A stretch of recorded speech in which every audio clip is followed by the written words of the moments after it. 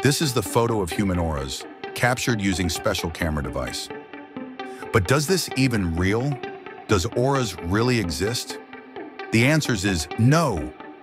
What you see in this photo is not something called auras. This photo was produced using a photography method called Kirlian photography. It captures the corona discharge around objects placed on a high-voltage photographic plate. This corona discharge can be influenced by various factors, including moisture, temperature, and conductivity. The Kirlian photography method was discovered by Semyon Kirlian and his wife Valentina Kirlian in 1939 in the Soviet Union. Semyon Kirlian, an electrician and inventor, accidentally discovered the phenomenon when he noticed that if an object on a photographic plate was connected to a high-voltage source, it produced a glowing image around the object. Intrigued by this effect, he and his wife conducted experiments to refine the process and document their findings. This so-called aura photography gained significant popularity in the US during the 1970s, largely fueled by the countercultural and New Age movements. Kirlian photography, discovered by Semyon and Valentina Kirlian, became a central tool for this phenomenon. The aura you see in Kirlian photography isn't real.